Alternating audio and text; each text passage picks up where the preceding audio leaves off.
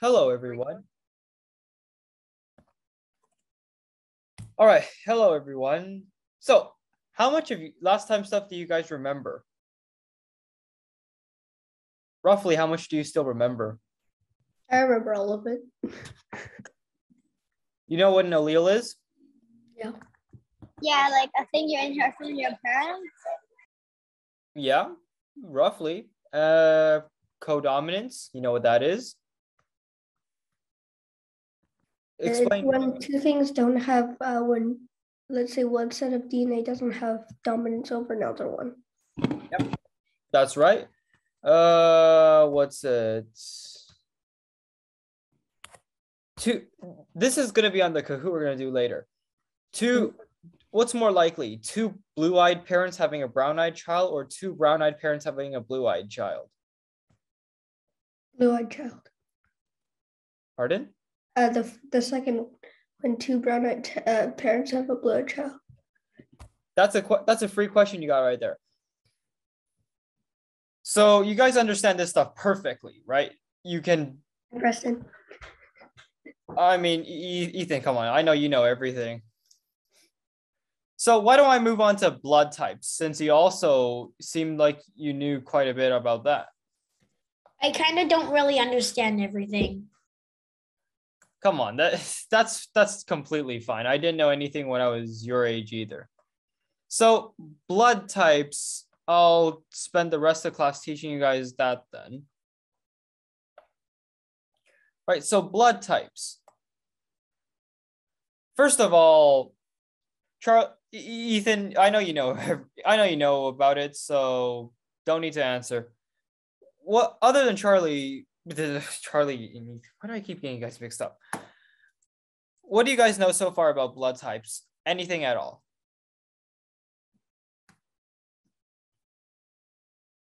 There's different types. There are different types? That's completely correct. Anything else? Their blood. Their blood? That's also very correct. Anything a bit more complex than that? Some are more common than others. I don't cover that, but yeah, some blood types are way more common than others.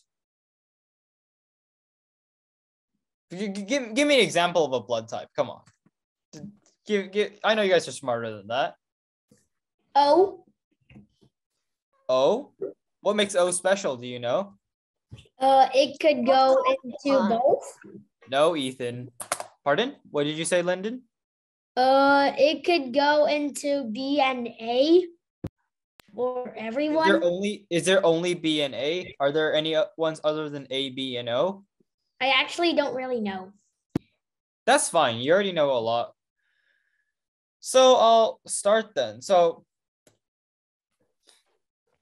blood is codominant. So again, what does codominant mean? Not you, Ethan. What does codominant mean?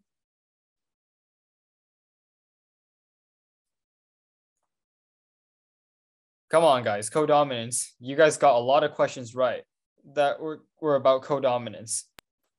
I guessed most of them. Okay, that's fair because you weren't here for the first class. That's not your fault.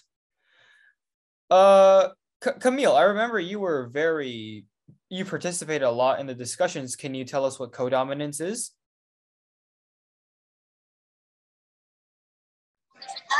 There's one of each. Like one allele. Yeah, let's say there's there's an A and a B. What happens to these two? Which one is expressed?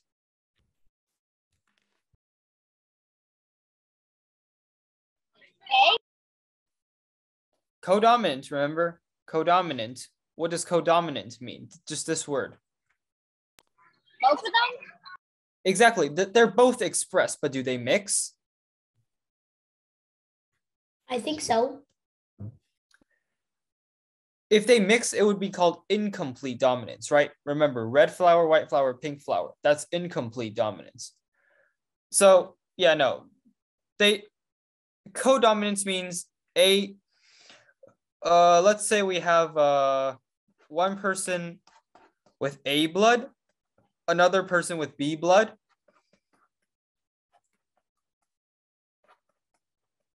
their children would just have AB. You see how that means? You see how that works? One parent, let's say this is the mom. The mom has A, the father has B, and the children have AB. That's basically what codominance in this case means. They're both expressed. So the difference here works like this. So this is just, the chart. And remember, guys, O is recessive. So if your parents, let's say an O has children with an A. Oh, that's wrong.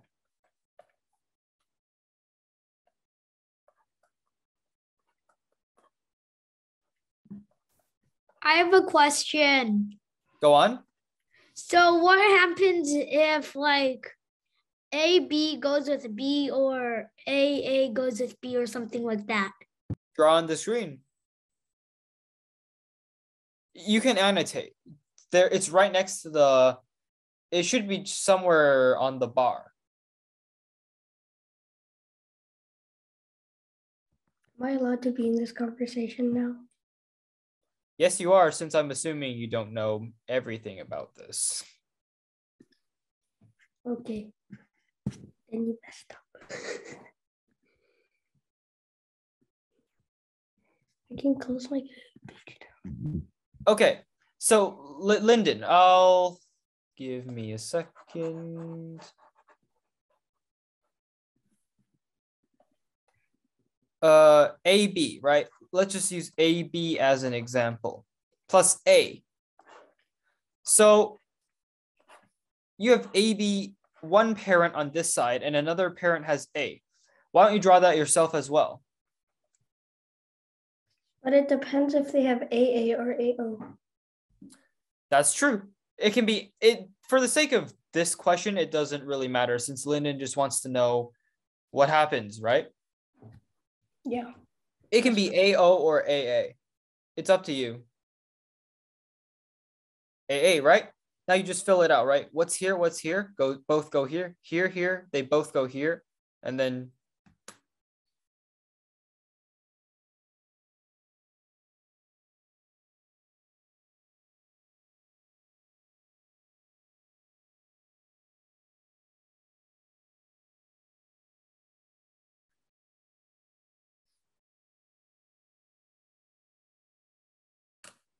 right? I know I didn't really answer your question, Lyndon, but do you understand how this works? Wait, but what if you don't have but what if you don't have 4 children? You don't necessarily have to have 4 children. This is just the possibilities. So if you have one child, you have a 50% chance of giving them AA and a 50% chance of giving them AB. Do you see how that works? So that's basically what it is. And just as a test, what do you think would happen if this parent over here was AO? How would this be affected? I'll erase these squares for you. Well, you get AO and then BO. Come on, Ethan. Not cool. But I'm sorry. Not sorry. But Yeah. Don't be sorry for being too smart. I'm just joking with you. Wait, but didn't you say he could enter the conversation? Why are you helping him, Lyndon? I'm trying to help you, man. Come on. Try filling out the rest of these. Wait, but isn't AO the same thing as A? Again, it's if you have this, you still have brown eyes, but this is still different from this. You see how that works? Because this affects what the genes your children will have. Do you understand? Yeah, but I have another question. So could O be in front of A or B? It doesn't matter how you write it. O is recessive. So you can write O in front of A, but it's still recessive.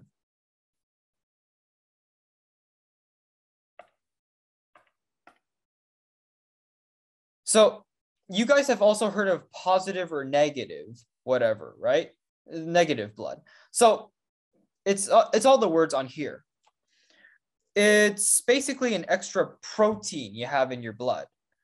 So do you know, first of all, do you know what happens if something your body that isn't in your body gets into your body that your body doesn't recognize?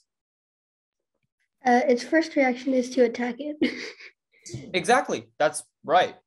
So if you get a bacteria into your skin, your body's first reaction, attack the bacteria. So this is what happens. Your body does the same thing if your blood doesn't have this protein, but you get blood from a person who has this protein, because it's what it says, right? If your blood doesn't have the protein, it views this protein as dangerous, and then it sends antibodies to attack it, and then you get very, very sick. You could die from this too. So then this is just a quick look at the compatibility, right? Now, can you guys think why can't an A give blood to a B? Just A plus. Why can't an A plus give blood to a B plus? Not plus, positive. Why can't an A positive give blood to a B positive? Not you, Ethan. Because they're not the same blood type. That's true. But why do you think, because they're not the same blood type, they can't take the same blood? Were you about to say something, Camille? Lyndon, you can go. Is it because they're both codominant? Not precisely. Camille, what do you think? I just talked. Did you? Yeah. I don't think you unmuted your mic. Can you say it again, please? Is it because they're both codominant? Wait, you said that? Oh, okay. I thought that was Lyndon. Lyndon, what do you think then? I think because if it goes with positive, would it be double plus? That's really not it. Ethan, what do you think? Well, basically, you can't have a positive blood kind of mixed with negative blood, because if you have positive blood and it mixes with negative blood, they kind of just have an all-out war, and that's not good for the body. That's true, but I'm asking here, why can't you mix A positive with B positive? I mean, A and B are different blood types, and then if you have two positives, it doesn't end well. Why precisely doesn't it end well? Right, I explained why you can't be rhesus positive. You can't have positive and a positive person can't donate to a negative person. So why do you think that an A can't give to a B? Because they're different. Right? The body, so highlight what happens when an A gives blood to a B. Highlight what happens step by step. Well, I'm pretty sure this is what happened. First of all, the blood is transferred to the other body. Yeah. And then the blood, they notice that they're different. And then they send antibodies or like white blood cells to attack the blood. Yep. That's basically it. And then it's just war, and then doesn't end well for the person. That's basically it. That really is basically it. Now, guess, why do you think that? Oh, why did that happen? Give me a second. So why do you think that A and B can donate to AB? Because AB has both. Literally, that's it. AB has both. So then it recognizes both A and B, even if they're independent from each other. So why don't you, what about AB negative then? Why can they only receive from negatives? Because problems when they receive from positives and like something goes wrong. Exactly. They don't have the protein, so they don't recognize the protein. Now, O is a weird one because O can give to everyone. O negative can give to everyone. O positive can give to anyone positive with the protein as well. I'm actually not sure how this works. Maybe it has something to do with the fact that O is recessive. I'm actually not sure. Wait, but why do like negative only O negative could give to everybody? Why not O positive? No, Ethan. I know you know the answer. So, what does the positive mean? Positive. I don't know. And they have different proteins? Pardon? What did Camille say? They have different proteins? Not they have different proteins. They either have or don't have a certain protein. Wait, so does that mean negative doesn't have it and then positive has it? Exactly. So then just from knowing that, why do you think that O positive can't give to everyone, but O negative can? Because O negative doesn't have it. Right? O negative doesn't have it. So then if it gives it to anyone, they won't have a problem, right?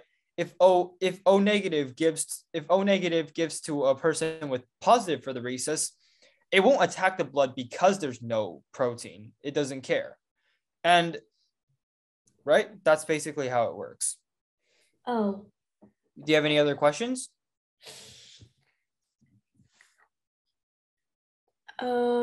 Yeah. Yeah. What is it? So there's the blood type AB plus and Yep. gives to AB plus, but why does it receive everybody? Isn't it supposed to receive like AB or B or A or something like that? That's the thing, right? O can donate to everybody. It doesn't matter if you're A, B, if you're positive or negative. If you're O negative, you can give to anyone. I don't know how that works either. I'll have to be honest. Oh, Anything else? nothing. Okay. So again, that's basically everything I said here. So I'll give you guys a few questions before class ends. Now, these tend to be fun because you're literally just determining if the child is a person's. So we have here.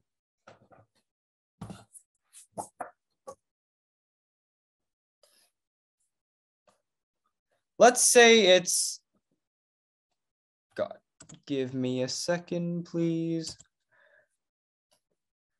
Let's say it's 1968, okay? There's no fingerprinting technology.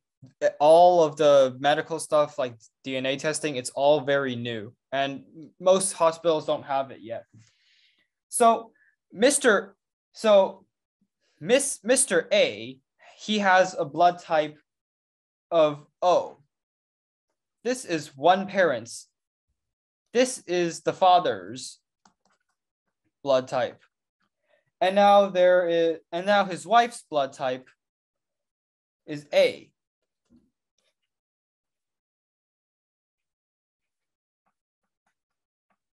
This is the mother's blood type. So they have 3 children, right? They have 3 children named Gregor, Rosalind, and Charles. Gregor is also blood type O. Rosalind is A, and Charles is AB. So based on this information, what do you think the father's genotype is? Feel free to draw it on the screen. Then I'm drawing. I think that's too small. Oh, is it positive or negative? Oh, well, for the sake of these, it doesn't. We're not gonna care. We're not gonna. That's not a factor. Okay. Because the thing is, if you have.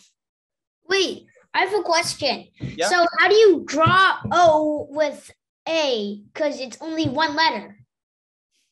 Is it? You write AO. It's their final. Remember, A and O is their final blood type. It's not their genotype. Oh, okay. So this thing will be A, O. This thing's A.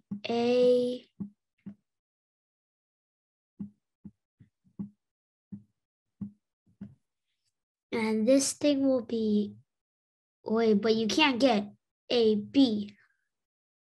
Are you sure that this is correct? What's I the don't- father's genotype? What's O? It's O, right? And if you put O with A, what do you get? You get AO, I think. AO, yeah. So what's the final blood type if you have AO? I don't really know. Remember, is O, which one is dominant? O, I think. Are you sure? A, I think.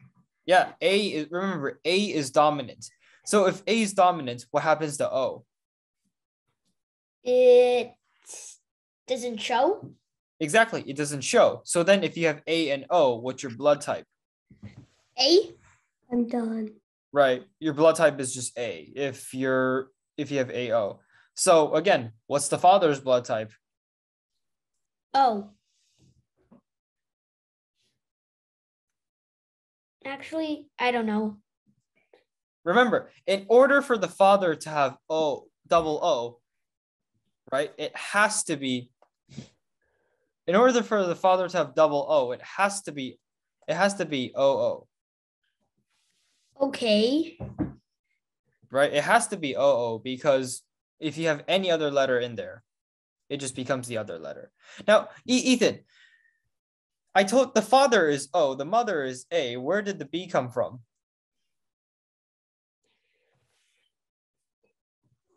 Where did the B come from? I don't know. Where do you think the B? Okay, Did it come from Charles? Charles is their son. Yeah, but how did they get there? Are you sure Charles is their son?